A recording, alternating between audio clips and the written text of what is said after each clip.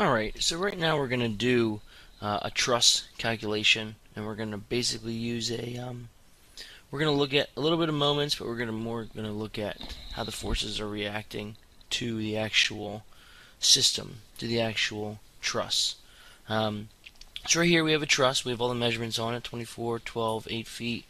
We have a force of C coming down at 600 pounds. We have a force of B going to the right at 500.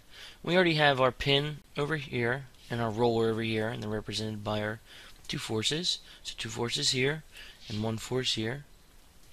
And those are our reaction forces. As you can see, they're RAX, RAY, so in the X direction, in the Y direction, and they're A's because they're at point A.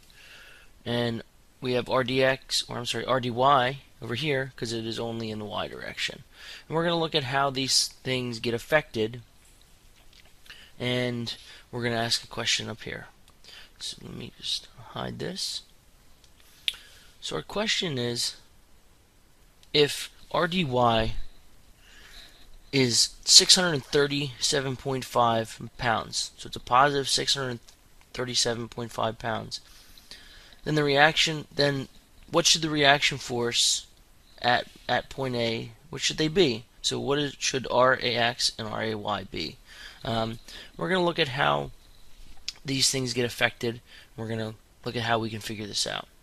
Alright, so we're going to do first here is we're going to do a quick move. We're going to scale it down just so we can, we're going to put it over here so we can see it. There we go. Okay, great. So now we're going to look at what and how we can figure this out. Well, we all can agree that this truss is not moving. Right now it's not moving, it's in static equilibrium. Static equilibrium means that all forces, all external forces acting on it are equal to 0. So it's not moving up, it's not moving down, it's not moving left or right. So we're going to look at how we can figure this out. Because if we know that the up and down forces are 0, well, we're going to look at what are all the forces that are acting on this. Okay? So all the external forces have to equal 0.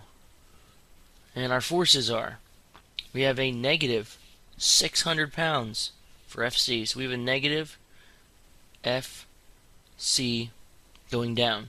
Now represented going down by a negative. We have a positive RDY.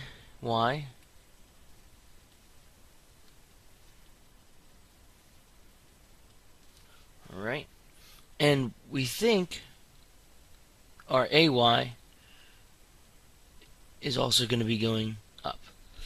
Excuse me. And let's just plug in. These are all the forces that are going along up and down the y-axis. So we have Y, we have up and down of FC, and we have an up and down of RDY. So let's plug in what we have. And let's see what we can do. 0 equals our FC is 600 pounds, and it's a negative because it's going down. 600. Okay. We have a positive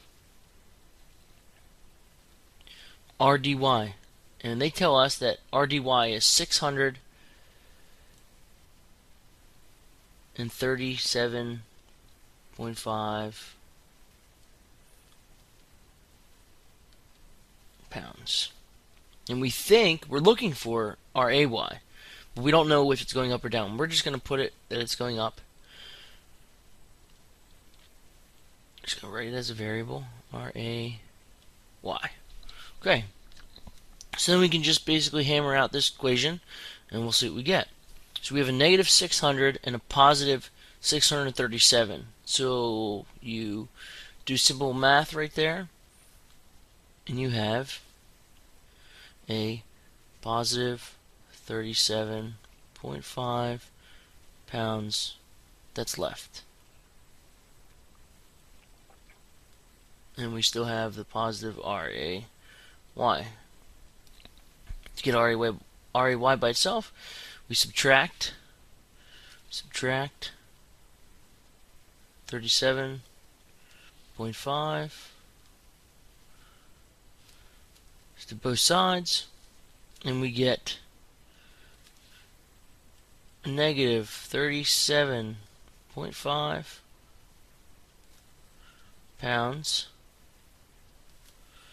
equals R A Y.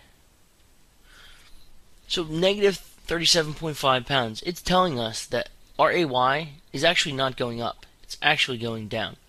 RAY is actually going down. So RAY, I'm just going to write that right over here.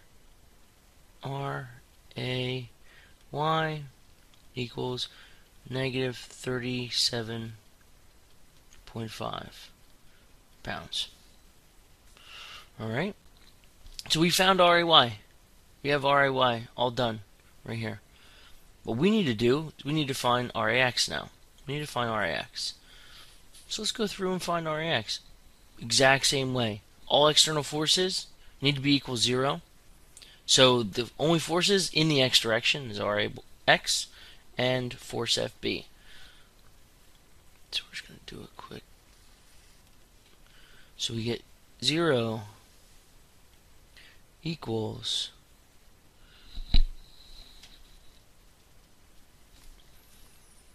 we have a positive FB because we know that's going to the right.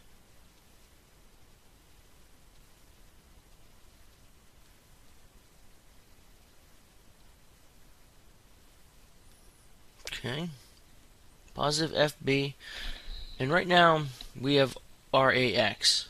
And just to show you how it works, we're going to say that it's going to the right. RAX. So we plug in our stuff. 0 equals FB is a positive 500.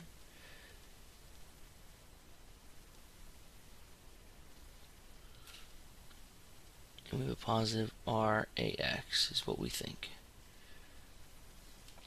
Okay. You do a simple, quick minus 500 right here. Minus 500 both sides. And you get negative 500 pounds equals RAY. Alright? So really, again, I'm sorry, X. It should be an X. That should be an X. RAX should actually be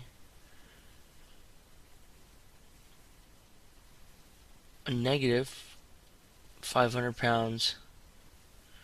And the negative is telling us that it's actually going to the left, not to the right. And this negative 37.5 is telling us it's actually going down, not up. It's going down, not up. Negative is going down, positive is going up. Negative to the left, positive to the right. And that's basically it. If you need to turn around, go back, check to see, feel free, and I hope that helped.